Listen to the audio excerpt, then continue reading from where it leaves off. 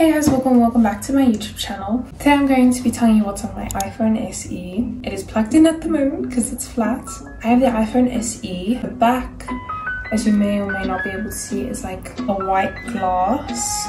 I got this phone about a year ago for my birthday and it was already a year old when I got it, if that makes sense. The phone case is from Typo. I absolutely love this phone case, and occasionally I have a phone chain, but the problem is this is the phone chain I usually use and it doesn't really go with this phone cover. So I put on this one for now that goes a bit better. This is from Typo if you're wondering, and this is my other phone cover. This is a proper Apple phone cover. Now for the actual iPhone. As you can see, I have the iOS 16 update. All I really changed is the font of the time, and there's like any chance of rain. And then my battery percentage, because why not? For wallpaper I literally just searched pink wallpaper.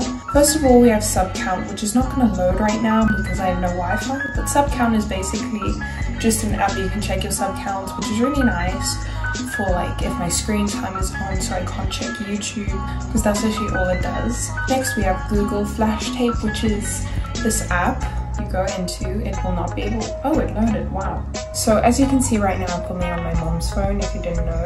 But yeah, basically you take like a second video, you can't choose the video, you take it in that second, and just like this little thing of like what you're doing, almost like a status, but you can't like fake it. And I have WhatsApp, which is my main form of communication. Then I have phone, messages, FaceTime, Skin Seed, which is a Minecraft skin app where you can basically go searching for skins, or you can save skins and customize them, or just make your own skins. Next we have Spotify, which that's not my main platform for music. I usually use Apple Music, but this is just that my very small fan base at the moment can like see what I'm listening to, and there's like podcasts and stuff on there that are really nice that aren't always on Apple Music. Then Safari, which I basically never use. Mail, Picsart, which Picsart I use for my thumbnails, mostly just like the stars and stuff like that. Twitch, which I don't like watching Twitch on my phone, it's like too small for me. It's just that it sends me the notifications. Gmail, which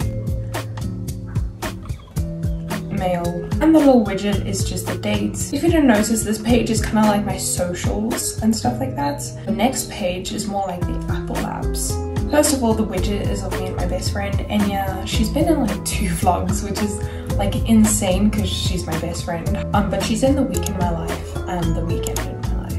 But yeah, this picture of us at youth, I actually really like that picture. We both look really weird, but it's just so funny. Then I have calendar, health, Apple Music, books, which I never use, reminders, which I only use to remind myself to drink my medicine to help me concentrate, photos, notes, find my phone, clock, shortcuts, iTunes, fitness, which my fitness has been so bad. Next here we have my more like basic apps I just downloaded myself. First we have Netflix, which I don't really watch Netflix on my phone. Phonto, which is my main source of thumbnails. Then this one, I don't know how to say that. Also thumbnails, I've never used it before, I just heard it's a nice app. Then Hugie, so basically you click at the top and then you take a picture, and then it gives off this little look. Actually took some pictures with Enya.